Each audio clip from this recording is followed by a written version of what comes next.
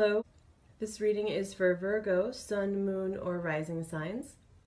Okay, I'm going to read through the cards first.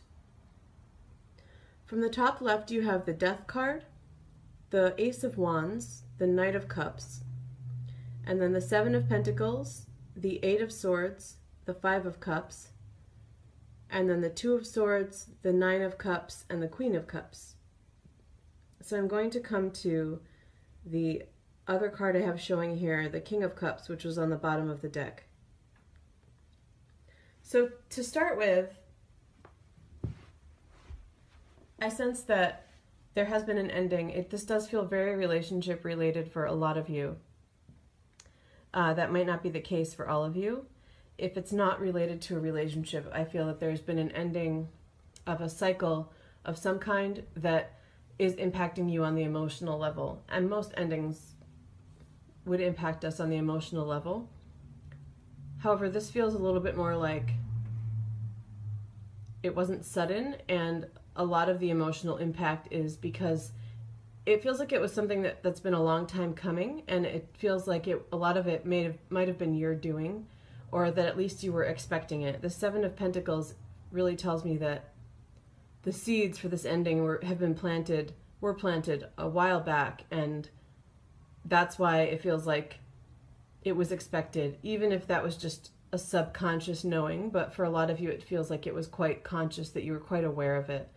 And with the Two of Swords, I feel that a lot of you made this decision yourself. So usually with my monthly readings, they're not warnings for upcoming things, so most likely this is something that's already happened. The good thing about it is that it does feel like a sense of relief. And this Death card, especially with the Ace of Wands, feels more like a fire entered and finally burned away. The remainder of some dead wood is what I'm seeing as an image. So it feels like the real damage was done before. So it does feel like, especially looking at the right-hand column, Knight of Cups, Five of Cups, and Queen of Cups, it feels to me like there was some damage done, most likely in a partnership stemming back a few months, maybe even years. And it just took some time to work through it and finally go your separate ways. If there has not been an ending in any way, either in a relationship or something else that's ended that's impacted you emotionally, this feels more like it's representing to me a stage that is coming to an end, that working in a similar way. So it feels like something isn't working and needs to be burned away. And that might not necessarily be a full ending of a relationship, for example. So if you're married and you feel like romantically and emotionally things are stable, there's still an energy working with your sign right now, shown in this reading, that has to do with something that needs to be burned away. So habitual behavior between the two of you that might lead to disagreements of some kind, or one of you struggling with something emotionally with this Five of Cups that needs to be burned away, which could be as extreme as an addiction, or it could be something that one of you went through, like a loss.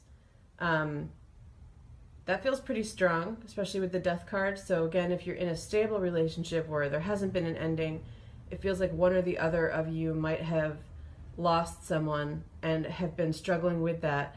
And of course that can't be burned away quickly, but it does feel like a new cycle will be opening up that will bring in some new healing. But it might take a decision on both your parts. So someone might need to take action, like introducing maybe some grief counseling into the picture, or something along those lines. I just want to reiterate that it's a beautiful kind of ending and rebirth. I really am getting a lot of fire energy with this, cutting something away and bringing in to make it ready for new growth. And the Seven of Pentacles adds to that too, because it has to do with planting seeds sometimes. Okay, I do feel that you, Virgos, are represented by this Queen of Cups for this month, and it can be male or female. But I sense that you're the one that is feeling the most sensitive right now, receptive to empathic, anything empathic. So whatever it is on the emotional level is heavily impacting you especially, and that's why you're coming up as the Queen of Cups. You might also be extraordinarily sensitive in addition to this. So sensitive to the energies of, you know, some practical emotional things happening, but then also extra sensitive to energetic anything. So some stronger empathic abilities. I see you facing this Nine of Cups, and that tells me that there is some hope. But above it is this Eight of Swords, so I feel that there is guilt associated with whatever has happened, and if it's not guilt, it feels like some anger that's got you bound up a bit, or fear. So guilt, anger, or fear, things happening on the mental level that can be, all of those can be very restrictive. And that's a position that you're currently in, but it feels pretty temporary. You have this great fire energy right above it with this Ace of Wands. And that's where I feel that this King of Cups is coming into the picture. So especially for those of you who have gone through a relationship ending, one of those things is definitely restricting you right now, the fear, anger, or guilt, but it feels temporary because I feel that there is a burst that's coming through that's going to allow in even more fire to burn even more away, including any of that fear or anger, and a more ideal partner. It could be in the distance for some of you. It came up on the bottom of the deck, so it's not clear how directly it plays into this, but it came up, it did come up, so it's showing me that there is definitely something to be hopeful about. And I feel that you're getting glimpses of that hope with the Nine of Cups, and that is valid because I do feel that that more ideal partner, and it is the ideal partner for the Queen of Cups, being the King of Cups, is coming in to the picture. And the other interesting thing about it being the king, especially for those of you who did go through a breakup, this person is much more mature than this Knight of Cups person who is exiting the picture or has exited already. If you're in a partnership, especially if the bit about grief rang true, if there's been a death or a loss of some other kind, feels like it might be more related to your partner experiencing that. So maybe they've lost a parent, but it could be you as well. But either way, it's impacting the relationship. If that's the case, it feels like this King of Cups is someone who's coming into the picture also to help. And King of Cups can often be a counselor, but it might also be a friend. It might also be another parental figure that may play a role in this healing in some way. So with all of these changes and shifts, though, it feels like the most acute thing right now is this center card, and it really does have a different energy than a lot of the other cards.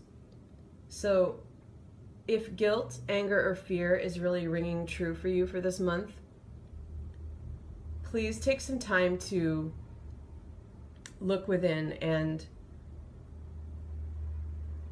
be more introspective, be more aware of your thoughts, try to introduce some more hope into the picture, because that is going to be key. But also having the Two of Swords there as well, and you can see that both of them are blindfolded. There's a sense that most of what might be bothering you right now is happening on the mental level, but there are answers on the spiritual level and healing on the emotional level that's available.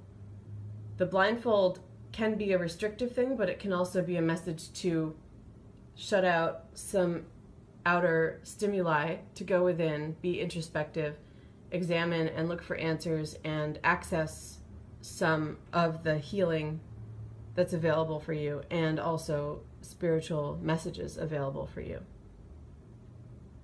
All right, Virgos, I'm going to wrap this up here. Take care.